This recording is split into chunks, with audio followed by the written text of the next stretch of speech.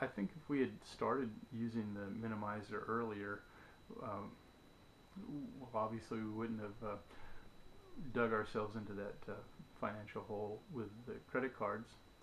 Um, but it it also would have set us on track for probably paying off everything a lot quicker. And it does have a tendency to make you pay closer attention to what you're spending each month, and you tend not to use your credit cards as quickly as in the past. The actual cost that is shown for an item in the minimizer program is something that really makes you sit up and take notice as well. You don't want to buy something that might be a little bit frivolous when you realize how much it's really going to cost in the big picture.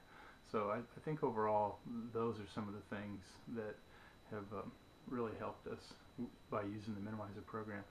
The coaching staff, when you have a one-on-one coaching appointment with somebody to help set the program up, has been a tremendous help. They're very patient, helpful, and you're not on it. You're not having to learn it and take on this big challenge on your own. You can get help when you need it.